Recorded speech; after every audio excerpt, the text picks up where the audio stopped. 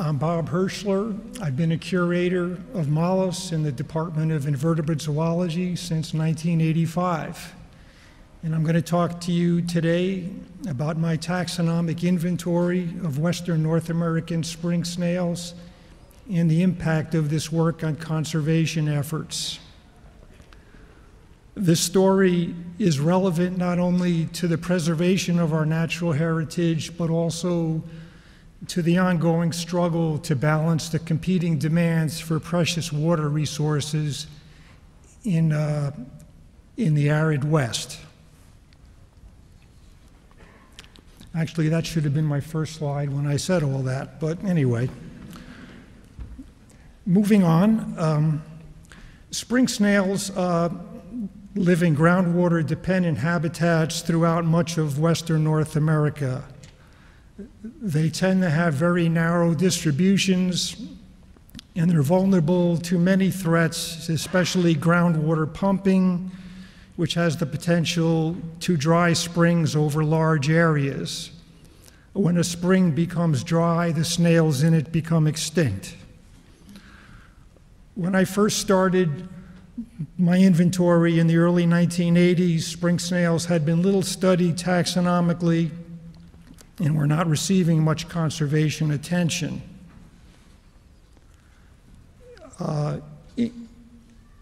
Over the past 30 years, I have described 160 new species of spring snails from the West, which has almost quadrupled the size of the fauna. This body of work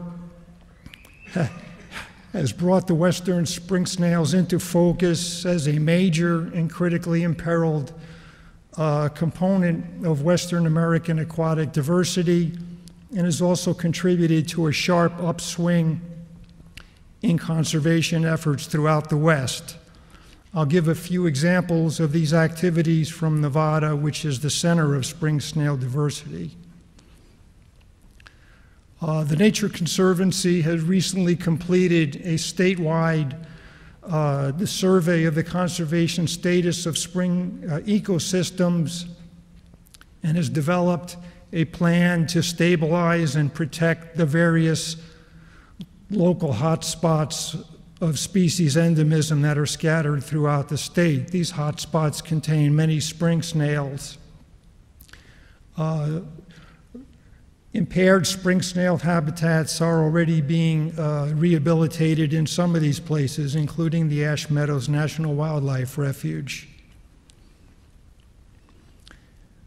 The U.S. Fish and Wildlife Service is currently reviewing 35 spring snail species from Nevada and Utah for possible listing as threatened or endangered. The threats to these species include a proposed project that will pump groundwater from several basins in eastern Nevada and transport it to Las Vegas for municipal use.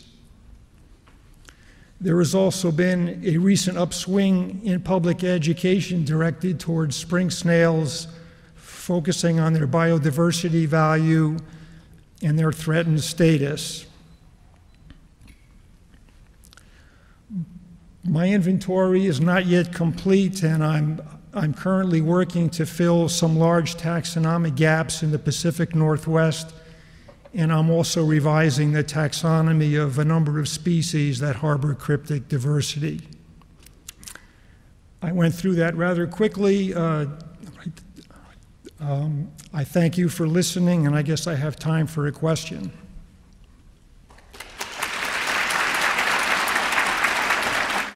Okay. So how do these snails get from one of these isolated springs to another over time? Well, that's sort of not entirely certain, but given that they're sort of concentrated near the head springs and they don't really go downstream very much, the general idea seems to be it's mostly birds that have moved them around, and occasionally like during wetter periods of the past, there may have been connections, but again, they live in springs and they don't live in other aquatic habitats very much. So obviously, their high fidelity to springs, which are isolated habitats, has contributed to how much they've speciated over time. Thank you. Okay, just to get started, I have a question for Bob.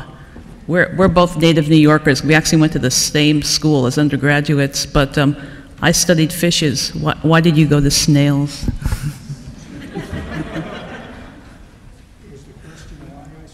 Why? Yeah.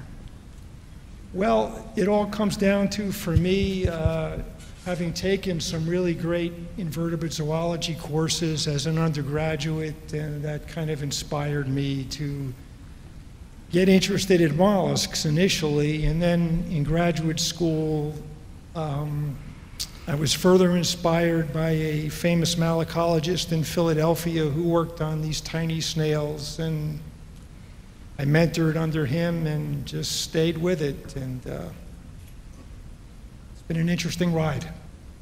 Question for Bob. Is there a fossil record of these spring snails? Yes, there is, but it's not particularly informative for anything because the shells of these little animals all kind of look the same. Basically the shells that only a mother snail could love. So, you know, the fossils can kind of say how long they've been around, but they can't even tell you, you know, what lineage or anything. It's not very helpful. But molecular data is helping in that regard a little bit. And then, so what are the species traits then that you're describing? Well, microanatomy, one of the hurdles I had to deal with early in my career was learning how to dissect snails that, as you may have seen in my first slide, which wasn't up very long, snails that are about the size of a poppy seed on a bagel. But I was able to do that, and there's a lot of information in the anatomy. For the past 20 years, my team and I have also been using mitochondrial sequence data, which is good enough to sort these things to species with the aid of some morphology. So, an integrative approach of sorts.